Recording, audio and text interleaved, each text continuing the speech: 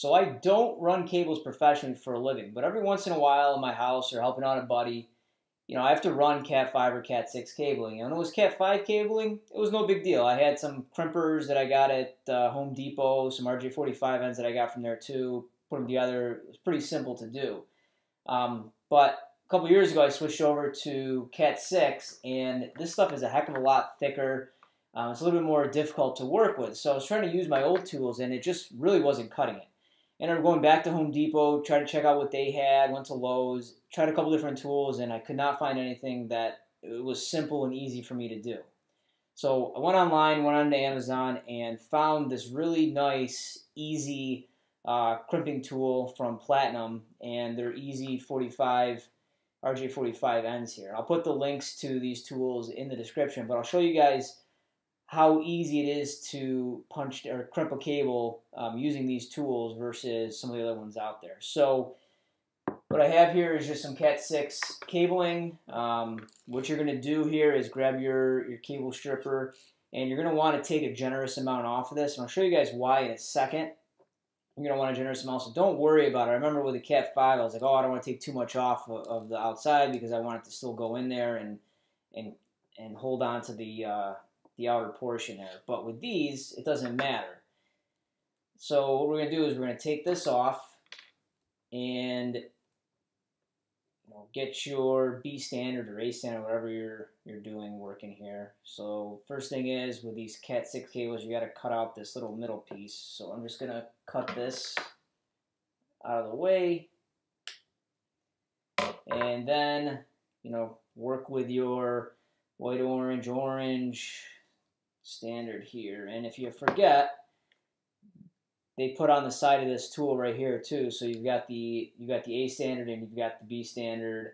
I don't know anyone that really uses the A standard, but just in case you want to, it's on here. If not, go for the B standard.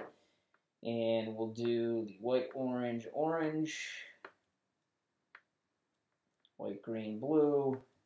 All right, so once you get everything lined up, I've got white, orange, white, green, blue, white, blue, green, white, brown, brown.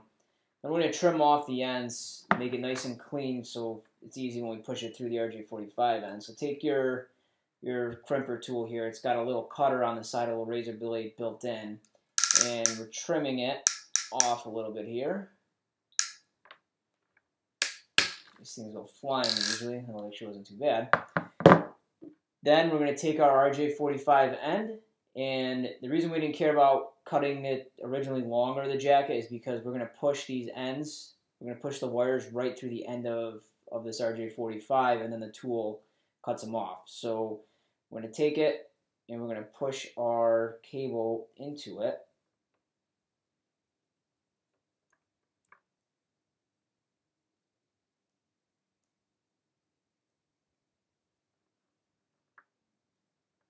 Okay. And then just push it up so that way the jacket goes all the way up there, and then you have the cable ends sticking all the way through the top. Obviously make sure they're in the correct order still. And then you're going to go ahead and you're going to take your crimper tool and you're going to slide it through.